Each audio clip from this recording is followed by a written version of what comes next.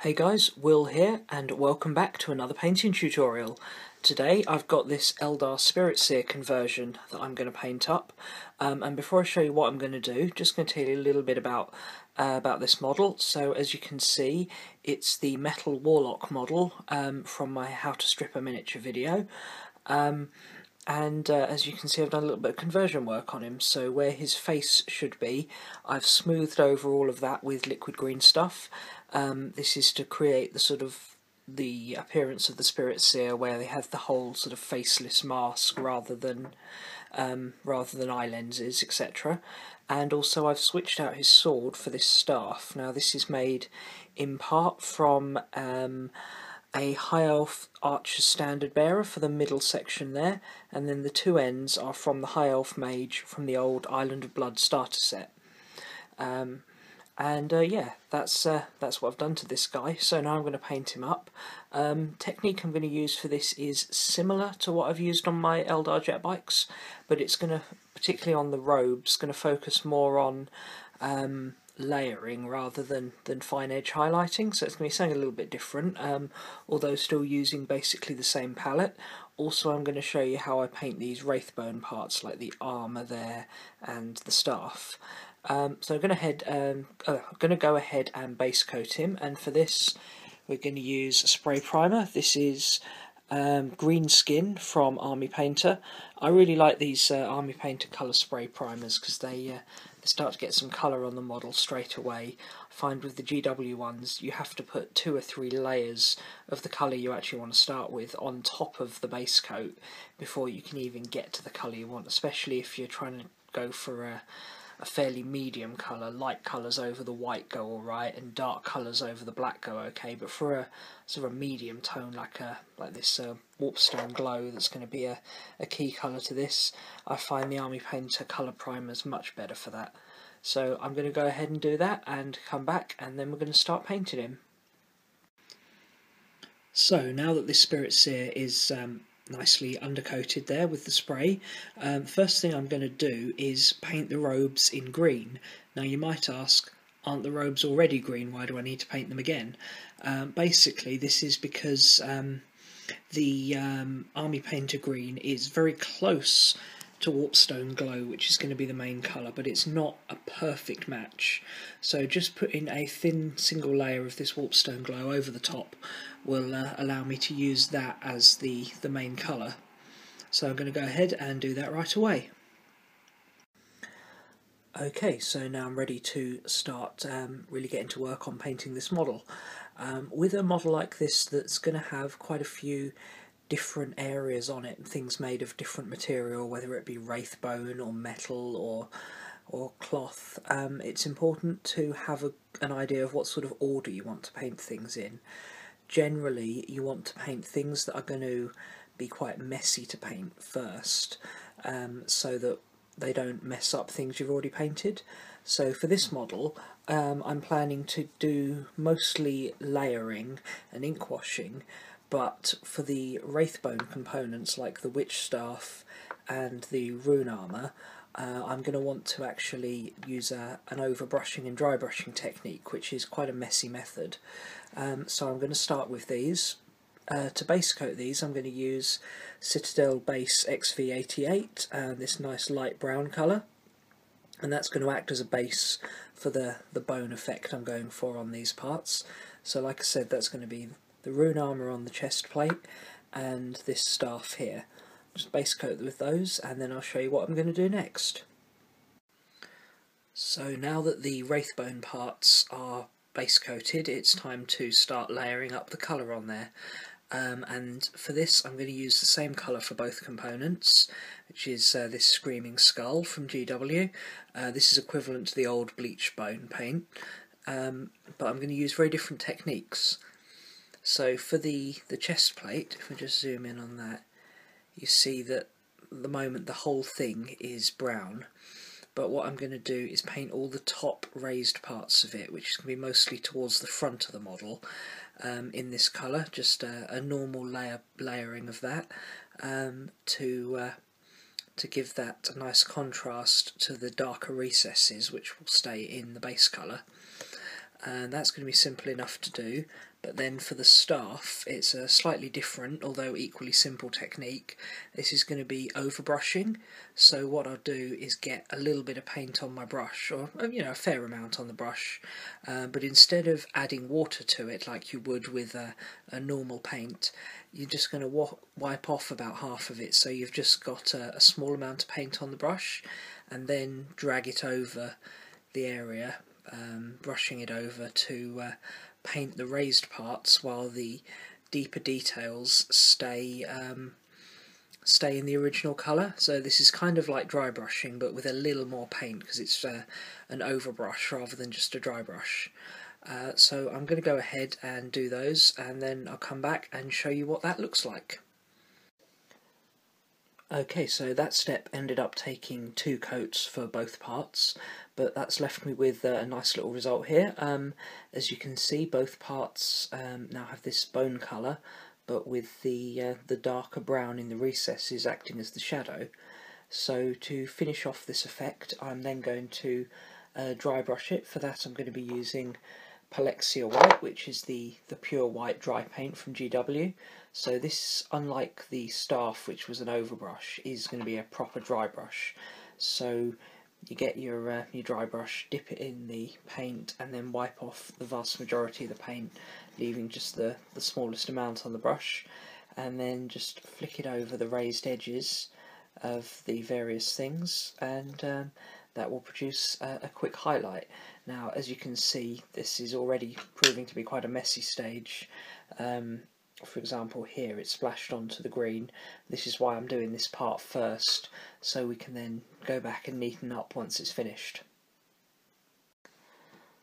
So that's finished off the wraithbone parts of this model, and as you can see, they're looking pretty good now. Next up, we're going to paint all these little belts and bags and pouches around the waist of the model. And to start this off, I'm simply going to base coat them in Doomball Brown, which is the sort of medium dark brown shade. And yeah, so that's going to be straightforward. Just carefully paint those. At this point, neatness is starting to matter a little bit more, so you want to ideally not get this on the green parts, because it's just going to make it more fiddly at the end. I'm going to do that and then come back and show you what we do next. So as well as painting all the pouches and leather straps, I also painted this sort of fur bit. It's almost like a rabbit's tail lucky trinket. Painted that in a lighter colour, used the XV88 for that, same colour as I base coated the staff in. Next up, I'm going to give all of these brown parts a wash. I'm going to use Agrax Earthshade for that, and that's going to be on all the bits I've just painted, the pouches and the leather straps and the little lucky charm there. So I'm going to give that a wash and allow it a good amount of time to dry. Now that the ink wash is completely dry, I'm going to start layering up the colours on these parts, and the first bit I'm going to do is this little lucky rabbit tail charm here, and for that I'm going to start with an overbrush, or possibly just a heavy dry brush with XV88, and then I'm going to do a much lighter dry brush once that's dry in Terminatus Stone to create sort of a furry effect on that. So I'm going to do all of that now, and then come back and show you what I'm going to do with the leather pouches. Once I'd done those 2 layers of dry brushing, I felt that it looked a little bit too light. Where I'd applied the second coat was just too bright, so I've actually given this a wash with Reichland Flesh Shade over that part there, just to dull the colour back down a bit and get it more in line with what I wanted. Next up, I'm going to start layering the other pouches, and for this I'm going to go back to the colour I base coated them in originally, Doomball Brown. So I'm going to carefully layer this around all the raised parts, just leaving the darker recesses in there, in the washed colour. So I'm going to go ahead and do that on the pouches, the leather bags, all these like ropes and cords. We've got more pouches around the back as well there, and then after that I'll come back and show you how I'm going to highlight that. Okay, so now you can see that the the deeper parts, the recesses of the pouches are all still very dark, while the raised areas are now this this warm medium brown tone. Then to finish this part off, I'm going to give an edge highlight, and for that I was thinking about using XV88 but decided that's probably a bit too light, so what I'm going to do instead is do a 50-50 mix of XV88 and Doombull Brown. With this I'm going to, with mixing any colour, you want to start with the lighter colour and then add the darker colour. It's easier to darken down a colour that's too light than it is to try and lighten up a colour that's too dark. So I'll put a bit of XV88 on my palette, add the Doombull Brown and a little bit of water, mix them together. Then if it's not light enough, or sorry, not dark enough, then I can just add a little bit more Doombull Brown. For applying that, it's just going to be an edge highlight over the corners here, top of the pouch, and just the raised parts of these little things, top of the bag, a little bit around the bottom there, just to highlight it and make that stand out a bit more. So I'll be back in a few minutes once I've done that. So with the pouches all complete now, the next thing I want to work on is the shuriken pistol. As you can see, it's just a standard shuriken pistol on there, and I'm going to paint this black with the metallic parts in silver. So I'm going to start by base coating it in Abaddon black, and then picking out all the metallic parts in lead belcher. So I'm going to do that, and then come back and show you how I'm going to wash it. So you can see here that the bits I've picked out in the lead belcher are the magazine at the back, the sort of circular disc bit, and also this sort of like top section.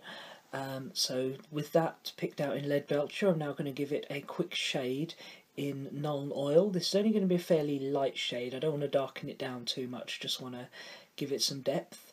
And then to finish off those metallic parts, I'm going to highlight that with a dry brush of Necron Compound.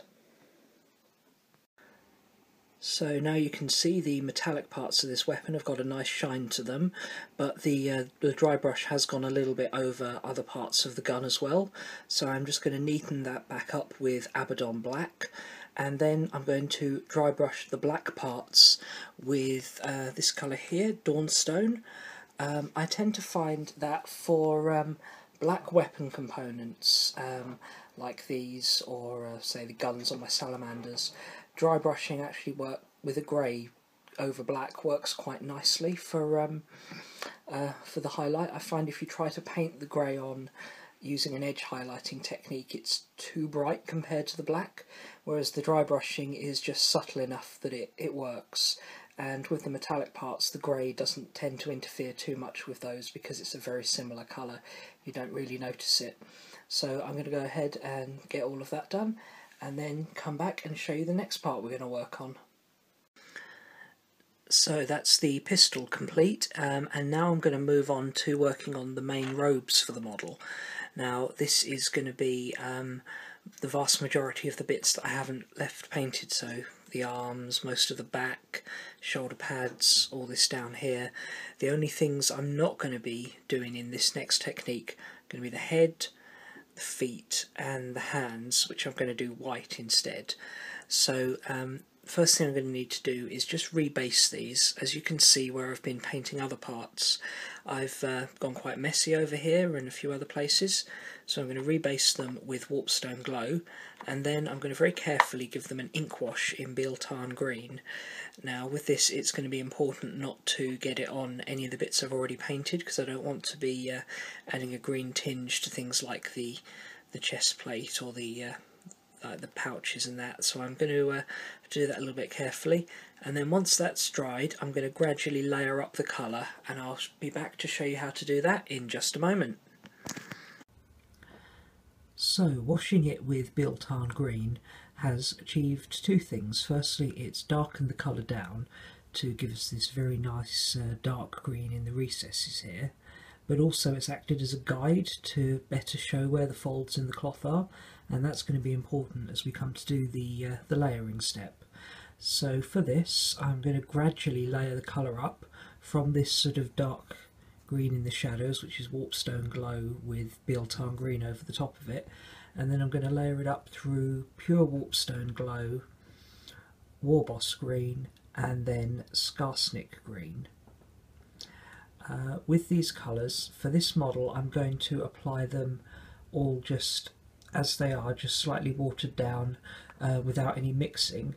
For an even better effect that will obviously take more time, you can mix the colours, so you would do Warpstone Glow followed by a mix of Warpstone Glow and Warboss green, followed by pure Warboss green, then a mix of Warboss green and Skarsnik green, and then pure Skarsnik green. You could even do a very extreme highlight in a mix of Skarsnik green with a little bit of white in there.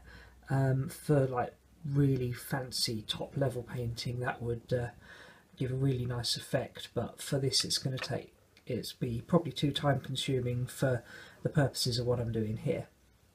So with painting robes, as opposed to say painting armour, you want a much more gradual transition of the colours. So if I just bring in this model here, which has some very solid armoured parts in, my Farseer, you can see that the deepest recesses are Biel Tan green. The vast majority of it is Warpstone Glow with just an edge highlight in Warboss green and Skarsnik green on the edges. Whereas if we take a look at his robes, I've used the same colours, but they're much more gradual in how they transition. There's more of the deep colour, only a sort of a moderate amount, so a moderate area of the Warpstone Glow, then a reasonable amount of the first highlight, the Warboss green, and then still a noticeable amount of Skarsnik green, so it's a much more gradual transition rather than these sharp lines that you've got down here. And mixing the colours between that would again give an even more gradual effect, but I say for our purposes doing it with the straight colours will be enough. So yeah, first thing I'm going to do is paint on a layer of the Warpstone Glow, covering all the areas except the deepest recesses. Okay, so that's the Warpstone Glow applied. Now this actually took 2 coats to do, but that's quite expected with Warpstone Glow. It's the sort of colour that often requires 2 coats. But I was able to work this a little bit to my advantage. I don't know how well it shows on the camera, but basically where the first layer was not quite enough to cover the darkness of the ink wash, it sort of almost acted as an extra layer in terms of the highlighting, so it kind of left it a little bit darker, and then I didn't apply the next coat over the full area, just left a little bit of the previous coat showing, particularly around the most heavily folded bits like down here. So that's already starting to look quite nice, but for the next coat we're going to use Warboss green, and so this is going to be more of a highlight than a layer at this stage, but we're still looking to get a smooth transition, so you're probably wanting about sort of maybe about 1/3 to 1/4 of the area covered in this, so sort of on every fold of cloth it's going to be like the top 1/3 or the top 1/4 that's been highlighted in Warboss green, while leaving a good amount of the Warpstone Glow still showing. So I'm going to go ahead and do that and then come back and show you the final step. So now that next layer is applied, I'm going to finish off the final part of the colour transition, and that, as I said, is going to be Skarsnik green. So this is just going to be applied to the very raised areas on the cloth. So for example, these top bits along here, the top of his arms, in sort of a fine line along there, just where the light would catch it. If you ever sort of want a reference to how this works, just look at, you know, your own clothes, perhaps where the sleeves are a little bit crumpled up, and you'll see that in the folds it appears darker than it is, and then on the surfaces and the raised bits the light catches it, and that's really all you're doing here, is replicating with paint what light does to real cloth. So I'm going to go ahead and highlight that now, come back and show you how it looks finished. And there we are, the robes on this model are now finished. and as you can see, the very gradual transition up from a very dark green to a very light green helps to give them a bit more of a flowing, voluminous robe look, rather than what you might achieve with just sort of a single edge highlight. So I'm pleased with how that looks. It actually doesn't quite show as well on the camera. Maybe if I tip it slightly, maybe around the back. Let's have a look. Yeah, that's better. So you can really see sort of the transition there and how it, yeah, makes it look like cloth that's got sort of these natural shapes to it. Anyway, with that piece done, I'm now going to work on the helmet, and this is going to be primarily white with a black face mask, and so I'm going to start by base coating this in Dawnstone, which is this sort of medium grey colour, and that's just going to be carefully applied to the whole helmet, making sure not to mess up any of the robes that we've already done. And the next stage will be to simply paint in the clear face mask, and that's going to be using Abaddon Black. So just going to paint that in a smooth layer over the whole of the slightly recessed face mask area. Okay, so I've painted the face mask black, and I've also at this stage base coated the gloves and the shoes in Dawnstone as well, because they're going to be the same colour as the helmet. And now I'm going to start layering these parts. For this I'm going to use Ulthuan Grey, the almost white colour, that makes a really good job of painting something that's meant to look white, because as I've said in previous videos, very few things are really true white. Instead they just look white because they're very close to it, and using this almost white tone allows us to then highlight in a proper white, so you've still got some edging there. So for this I'm going to layer it over the whole helmet, just leaving the deepest recesses in the original colour. There's going to be things like in there where the helmet joins the lower neck piece, around these parts here, the recesses by the face mask, and also around these gems. So they're going to stay grey. Everything else is going to go this much lighter Ulthuan Grey. On the hands it's going to be all the fingers, just leaving the gaps in between the fingers grey, and on the shoes it's pretty much going to be pure Ulthuan Grey, just where there are some little folds there, leaving the Dawnstone in like that. So I'll go ahead and do that, and I'll show you what I've done. Okay, and as you can see, that has given us quite a nice almost white colour on those parts, the hands, the head and the feet. Now I'm going to finish that off with a highlight of pure white, but before I do that I want to do the other colours on the model and leave the white till absolute last with this model. So the areas I'm going to be working on next are the gold, and although the model doesn't have a lot of gold in it, there's a lot of small bits that I want to do gold. You see around each of these spirit stones, hanging from his belt, the ones on his staff, on his head, etc., and the main one in the middle of his chest. I want to have the rim of that in gold. So to start off with, because gold itself doesn't work very well as a base coat, it tends to leave a bit of a patchy effect. I'm going to base coat those parts with tin bits. It's an old sort of very dark brown metallic sort of colour from GW. I think there is a new version of that out, but I honestly couldn't tell you what the name of it was, but I'm sure you find it on the GW website. So I'm going to paint in all of the spirit stones in that. Now you only need to get the outside of it done, but because we're going to fill in the middle with a red colour later on, it doesn't really matter if you get that on the middle part of it at this stage, because that's going to get painted over anyway. So I'm going to base coat that and then show you how we're going to build up the gold. Okay, so I base coated all the gold parts in tin bits. A couple of bits I forgot to mention when I was doing the previous bit. I also did this little like face up here in the top of the staff, and also the little gold symbol on his pouch there. So now that's base coated, we want to actually start making it look gold. So for that I'm going to use this colour here, Shining Gold. Again, this is one of the old GW colours. There is a modern equivalent, but I can't remember the name. And this I'm going to paint over all the bits I've just done in tin bits, just leaving the very edges around the side of most of these most of these little gold areas done, so it's going to look mostly this colour with just the tiniest hint of shade from the tin bits. On the face it will probably be a little bit more noticeable because the eye sockets I'm obviously going to leave in the darker colour, but I'm going to do that and then show you the next highlight.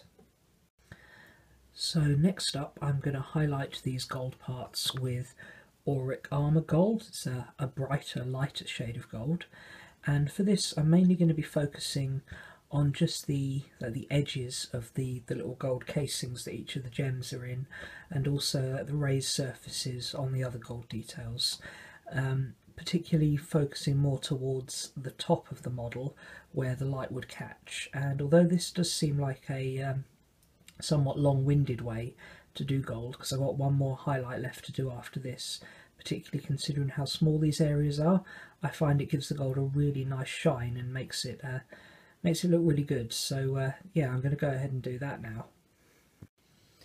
The final highlight for these gold areas is going to be with Runefang Steel. Now this may seem a little bit strange, we've been working very much in very gold colours to switch to a steel tone, but this is really just sort of a little flick of this just to give it a real shine. This is probably the brightest metallic that GW do, and just a little flick of that on the most raised surfaces of the gold parts will really give it a nice shine. Okay, so that's the gold bits done now, and as you can see they're looking nice and shiny, but the middle bits where the spirit stone's going to be probably still a bit messy at this stage, but that's alright because we're going to paint over those in a minute. This is one of 3 methods I have to paint gold, and I find this one works really nicely for very small bits of gold done late in the painting process, because it doesn't require any ink washes or any dry brushes, it's straight up layering, which means you've got no risk of getting the paint on other parts of the model. Anyway, to do the spirit stones, which are going to be the next stage, I'm going to start by base coating them in corn red, and at this point it's important to get good coverage over the whole stone, but without getting it onto any of the gold trim, because you don't want to spoil what you've just done with the gold. Okay, so now I'm going to show you how to turn this from just looking like a blob of red paint on the front of the model to actually having a quality that makes it look a little bit like a gemstone. First colour I'm going to need for this is Evil Sun Scarlet, and I'm going to paint this over approximately 3/4 of the model, sorry, 3/4 of the gemstone, not 3/4 of the model, and that is going to be focused sort of coming from the bottom right, just leaving the top left and a little sort of ring around the edge in the original colour. The overall effect I'm looking for is something like this. I've just quickly sketched out on card. You may have seen this if you've seen some of my other tutorials, and so as you can see the brighter red is over the vast majority of it. So I'm going to go ahead and do that now. Next up I'm going to paint a little curvy line of orange in the bottom right hand corner, and this is again as per the little scheme I've got going on here. So a little curve of orange in the bottom right corner to give it some three-dimensionality to the paint scheme. I've just zoomed in here to give you a better look at that, and as you can see that's starting to look quite nice. And then I'm just going to finish it off with a little dot of white in the far top left corner, just where the light would naturally reflect off. And there we go, all the gems are now complete, and you can see with this fairly straightforward technique it's produced quite a nice little effect that makes them really stand out. If I zoom out for a second, you'll see that, yeah, you know, those bits have sort of a standing out glowing quality to them.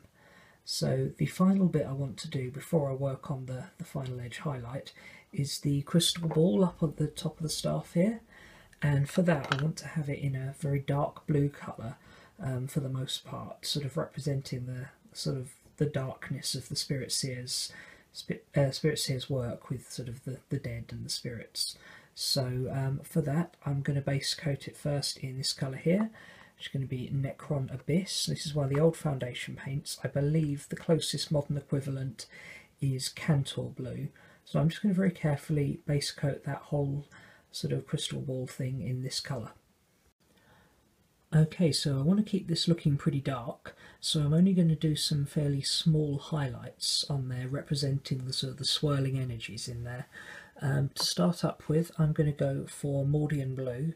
I'm just going to paint the highlights, probably sort of one crescent line on either side, one towards the top, probably do one towards the top at the front and one towards the bottom at the back, just to give sort of a like a feel of this having these sort of strange energies inside there. Next up, I'm going to paint a slightly smaller crescent within that crescent and in a lighter colour, and that's going to be Teclis Blue. And then I'm going to repeat that with an even lighter colour and an even smaller crescent in Baharoth Blue. And then to finish it up, just give it a final little highlight, a very thin line of Ulthuan Grey within the crescent that you've already done. Okay, so we are pretty much finished now. Just a couple of little finishing touches I want to do to the model. Firstly, I need to edge highlight the white pieces. Now I've deliberately left this to absolute last so they didn't get dirty as I painted other parts of the model, because it's easier to mess up white than it is perhaps some other colours. It needs to be a very pure colour. To highlight these, I'm actually going to be using this Vallejo colour. It's the Dead White from their game colour range. This is pretty much the same colour as Citadel Skull White, or White Scar as it's called now, but I find that the White Scar tends to dry out in the pot really easily. I never actually finish a bottle of it. I end up throwing it away when it's got about 2/3 still in it, because it's just dried up and gone manky. I don't tend to see this with the other Citadel paints, but the White Scar tends to do that. So I'm trying this Vallejo colour out, see if I have better luck with that, and that will finish off the painting of the actual model. Now the bits I'm going to highlight obviously are the sharp edge around the eye lenses here, the fingertips, tips of the feet, and also do some feathering from the top of the helmet, and these little lines around the back here that form part of the helmet. So that's going to all be edge highlighted in white. Then to finish him off, I'm going to base him in my normal basing scheme. I'm not going to show you how to do that in this video because I've already got a whole video out there, and I'll put a link in the description to that. And then once all that's finished, our Spiritseer will be done. And there we go, there's the Spiritseer completely painted and based. As you can see now, the white's looking nice and crisp with that edge highlight, and yeah, he's looking like a pretty nice model. I'm just going to turn him round, show you what he looks like from the back. See the back, you can see really the flow of the robes really nicely on the back, because there's not so much stuff getting in the way of it. And yeah, I'm pleased with how this guy's turned out. So thanks a lot for watching. If you have any questions or comments, then feel free to leave them in the comments section below, and if you like this video then please leave me a like. Thanks a lot. Bye.